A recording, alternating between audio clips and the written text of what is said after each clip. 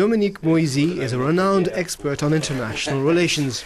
In his latest work, he analyses what part fear, hope and humiliation play in global politics. So Euronews went to meet him to talk about what are likely to be Barack Obama's first moves as President of the United States. Merci beaucoup.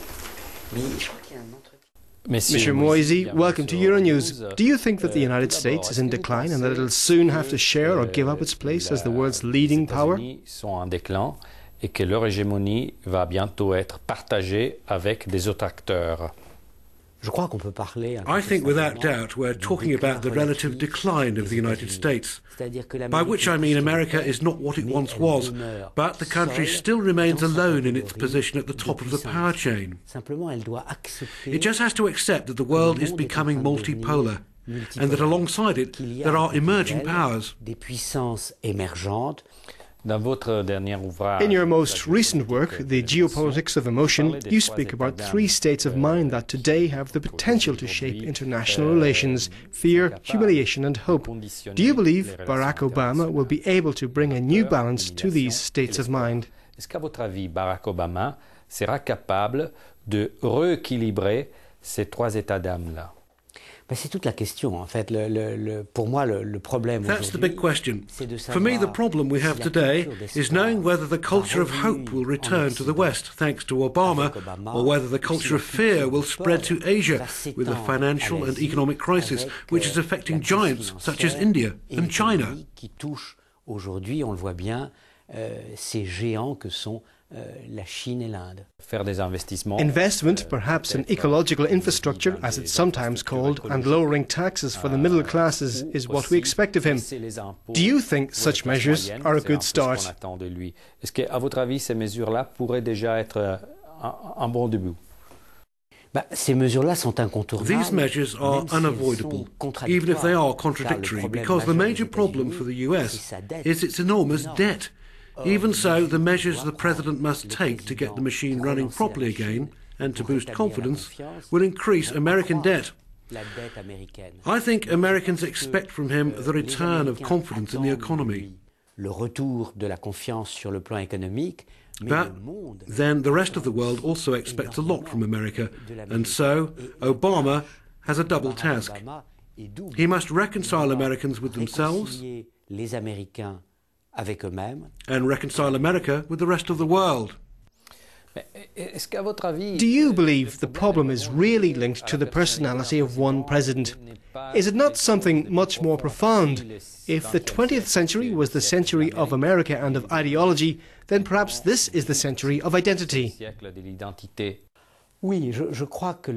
Yes, I think our greatest challenge is both to not overestimate what one new president can do, and also to not underestimate the ability of men and countries to mobilize. Mais je crois que l'autre défi, c'est de ne pas sous-estimer la capacité de mobilisation, non seulement d'un homme, mais d'un pays. I think America has the ability to bounce back much more than Europe. There is a meeting of men and country, men and a culture. It's no accident that Barack Obama has come to power in the USA and not in France or in Germany. Si Obama est arrivé au pouvoir aux États-Unis et pas en France ou en Allemagne. He is the epitome of the American dream, and America was ready for that. C'est très difficile d'imaginer un Obama en Europe. It's very hard to imagine an Obama in Europe. Don't you think that, despite all the hope Obama inspired in Europe, transatlantic relations could become more difficult because of the choice made by Americans? Du choix fait par les Américains.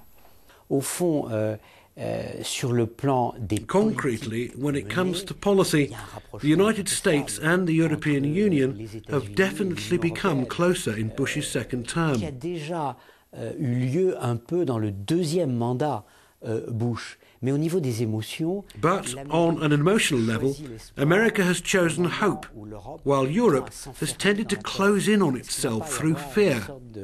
De divorce grandissant à nouveau entre les États-Unis. Might there be some sort of widening of the gap between the US and Europe, supposing that Obama's policies work and manage to get the American machine running again? À faire repartir la machine américaine.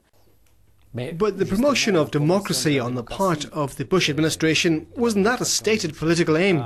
Une forme d'approche politique. Je crois que ça a été une approche idéologique. I think that was an ideological approach. A well-known European politician, Daniel Cohn-Bendit, described the American neoconservatives as the Bolsheviks of democracy. So, a bit more realism. Un peu plus de réalisme. More realism and a lot more modesty, but at the same time to be clear over the definition of the enemy. So, perhaps this realism could lead Obama's US, if not to negotiations, then to indirect talks with Iran. Je dirais pas des négociations, mais quand même à parler avec l'Iran. Absolutely. And maybe Hamas too? Avec le Hamas aujourd'hui, c'est difficile. Il faut que le Hamas change. At the moment, it's difficult with Hamas. They need to clearly change their discourse. But with Iran, it cannot be ignored. And there's the sense that things are already moving. Barack Obama incontestablement représente le nouveau. Barack Obama incontrovertibly represents the new. Do you think this could lead to deeper relations with Asia, a part of the world that is newly up and coming? Cette partie du monde d'où vient le nouveau, c'est-à-dire l'Asie. Alors, je pense que dans les priorités... I think that in the American priorities are Asia, Africa, that's the continent his father comes from. It's a continent that's been neglected for a long time, and involvement in Africa, bringing hope to Africa, that's going to go beyond Africa. Et s'intéresser à l'Afrique, rendre l'espoir à l'Afrique, ça va au-delà de l'Afrique. Et pour des raisons and for obvious reasons, the wider Middle East, with the central question, is he first going to get involved with the Israeli-Palestinian conflict, or is he first going to try to bring to a close the two wars that America is involved in, Afghanistan and Iraq? Dans lesquels l'Amérique se trouve impliquée, l'Irak et l'Afghanistan. Tout ça nous amène à une conclusion. All that brings us to a conclusion that's a bit painful. Europeans. He's not taking an interest in Europe. He is taking an interest in Europeans and the contributions that Europeans can make to the US's global role, but unless Russia slips back into hard, aggressive totalitarianism, Europeans have to expect a certain indifference, a certain distance in relation to America.